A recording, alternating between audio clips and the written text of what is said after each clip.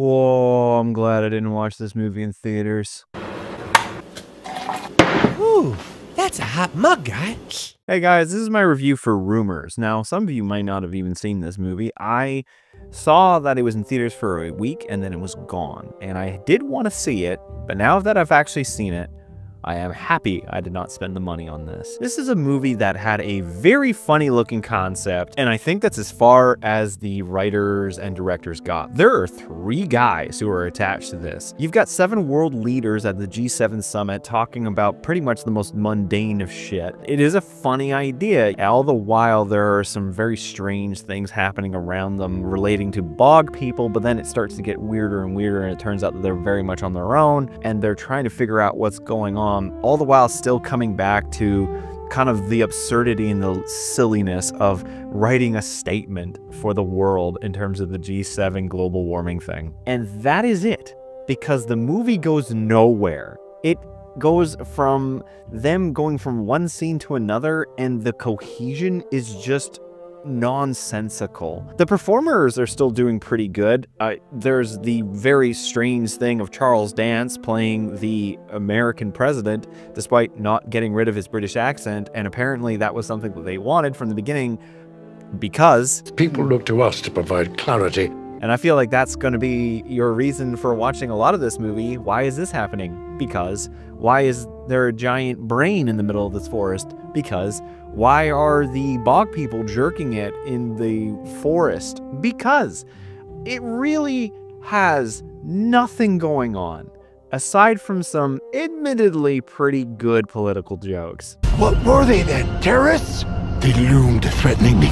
Protesters. Whether it's about, oh, the Germans getting excited or getting inspired. I do tend to get a little caught up in the dramatics. Germany caught up into dramatics. We've seen this before. Just the silliness of what they are there to do being this statement that they keep on coming back to, despite the fact that there are clearly bigger issues at hand, are when Alicia Vikander just appears in this movie and then leaves. It just felt like there was no reason to this movie. There was no point, there was no cohesion. It was just these guys got together, had an acid trip, and thought, hey, you know what would be funny?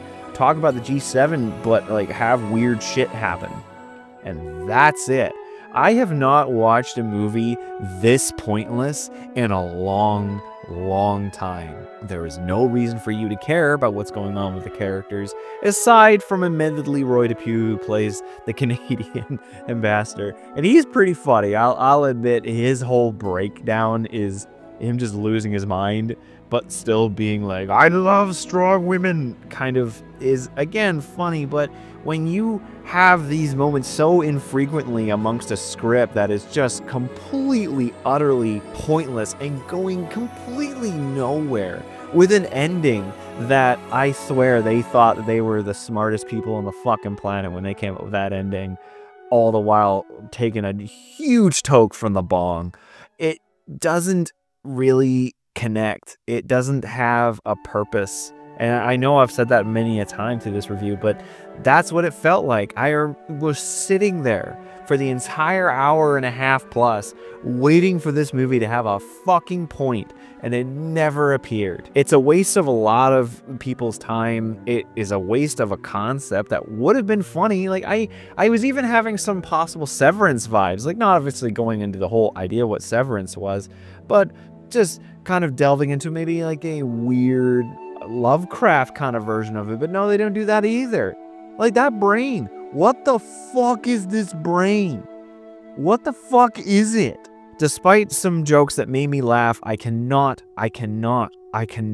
recommend this movie to anyone. Because I don't want to waste your time. I don't want you to waste an hour and a half of your time. You could read a book, go for a walk, you could ride a bike, watch a different movie. Anyways, in the end, I am going to give Rumours a 1 out of 7. Absolutely going on my worst of the year list.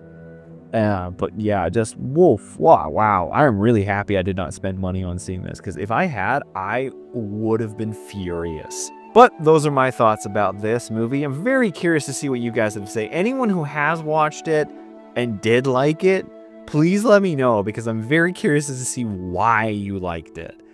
I'm not gonna like bash you. I'm just curious because I couldn't like almost any of this movie. But those are my thoughts. I hope you guys enjoyed the review. If you did, leave a like, and if you're interested in more, subscribe.